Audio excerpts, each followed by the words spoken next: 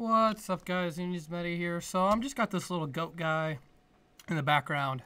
I figured we just watch a goat match because I kind of just wanted to talk about, goat control and this format and us playing this format as opposed to other formats. So I want to preface this first off by saying GOAT is a good format. It is an absolutely amazing format. It is a lot of fun. It's very interactive.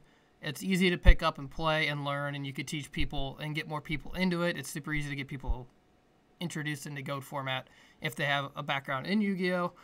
It's a very skill-intensive format, despite there not being a lot of combos or combo memorization or just brute memorization, which is why I think a lot of people like it. We had a lot of issues this weekend. I was able to get one IRL game recorded the whole weekend due to a myriad of technical issues and gameplay issues, but Cadigan and I, we tried to play Ravine Ruler Mirrors, and we played just a ton of games, and a lot of them, besides the one we ended up getting recorded, are they're all crazy long, like 35-minute games, 30-minute games. They're incredibly difficult, and they're almost all just absolutely littered with misplays because it's just a format that you have to be incredibly familiar with. That's a mirror you just have to have a ton of practice in for it to even be watchable.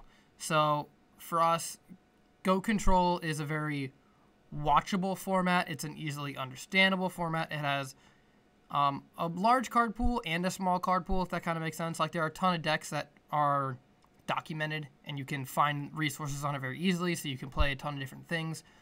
But at the same time, there's not a ton of cards with crazy walls of text that you have to worry about. So for us playing GOAT, it really helps get people into the channel. So if I look at my analytics and I look up what people search when they watch our videos, the entire list is just GOAT terms. Like, that's what people search when they find the channel. So I do want to keep growing the channel, but I want to use that channel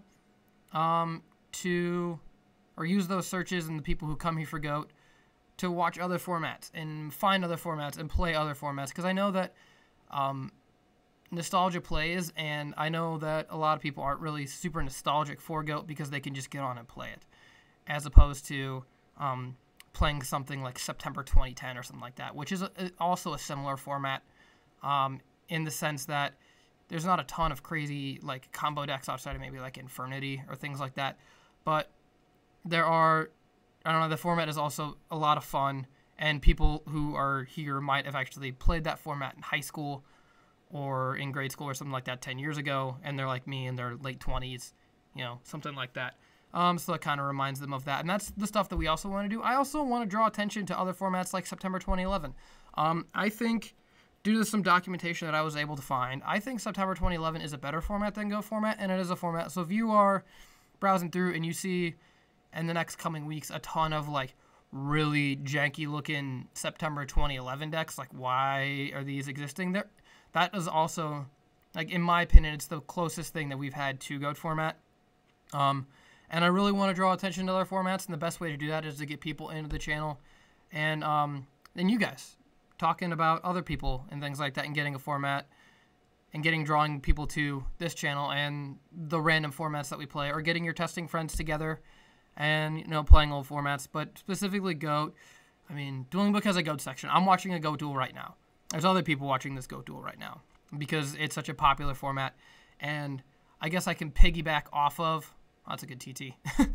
I could piggyback off of that that format and that crowd and that base, because this isn't a very competitive channel, and I understand that the GOAT community, there's a slight disconnect between what we do and what GOAT does.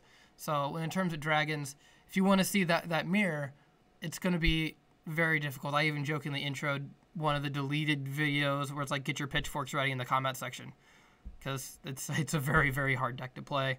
So I even messaged Cadigan today. I was like, dude, if we want to do this, I'm going to play Water, because it's a more fun video. It's not going to be, the match won't be an hour.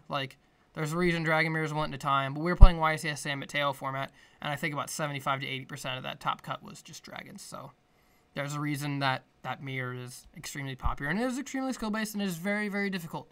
So if you do want to see something like that, we'll do our best. So if you did find the channel through the GOAT videos, welcome. And if you only watch the GOAT stuff, that's perfectly fine. Like, no one's forcing you to watch us play April 2014 or something like that.